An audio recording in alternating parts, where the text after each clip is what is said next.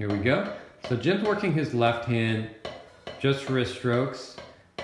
And right now, we're doing it, we've done it better or more fluid with that wrist only moving, because if we're doing a wrist stroke, we want to just isolate the movement. Of course, there's movement happening everywhere in your body, but we just want to isolate, yeah. So slow it down.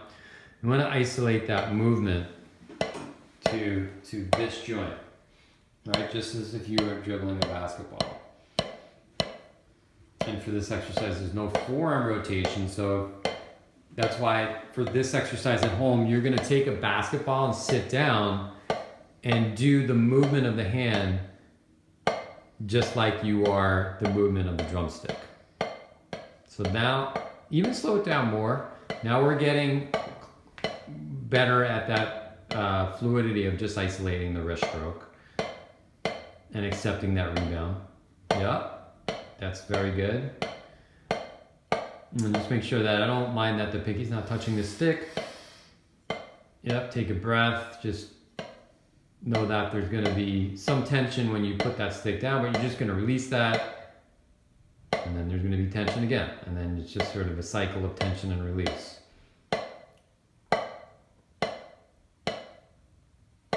And now, if you notice in the video, you're isolating the stroke to just a wrist movement.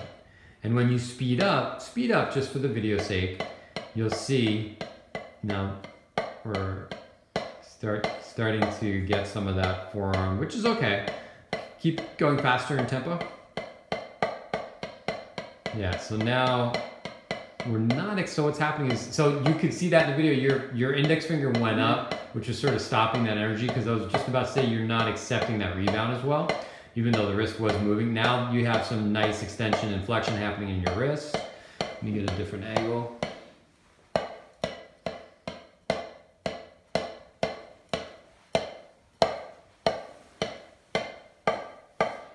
Just wrist, just wrist. And if you have a mirror to work with at home, that might be helpful too.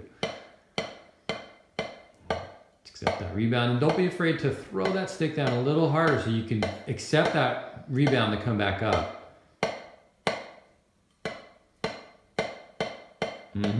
Nice. Yeah, now one more time, go faster, and that way I can point out, okay, even when I just said go faster, you're getting your, you start getting your forearm a little bit into it, right? So,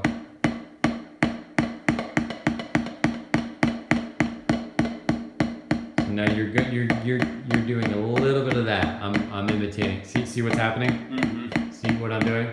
Now you can, so there's a combination of the two you can use, but for this exercise, you want to just build up that coordination of doing just the wrist stroke.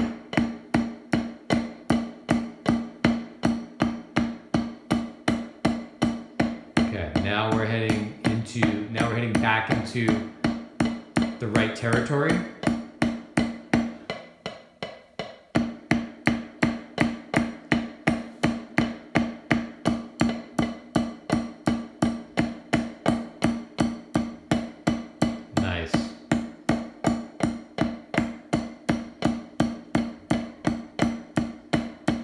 And it might feel weird because you don't utilize those muscles, but that's what we're training. So you do this for a couple months and then it just doesn't feel weird anymore. This becomes your natural default way of doing a wrist stroke when you need to. And because you're leading with your left hand, this exercise becomes really important for you to be able to do faster beats and get better hi-hat technique because you're leading with the left.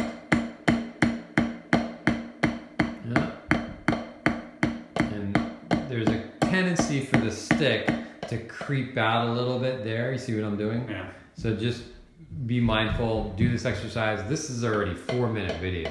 Okay. This is a long time that we would be doing this exercise. At home, do it for maybe 2 minutes max, where you're taking a break every 20, 30 seconds. And the other thing, if you don't have a mirror, if you have a laptop, you could set up, you have like Skype on your laptop. Yeah. You could just set up like a Skype. You don't have to call anyone, but if you just set it up then you get the mirror image of yourself. So just, you could do that, and that way you could just look in the mirror. You don't have to continually look down. Because the other thing is, like, when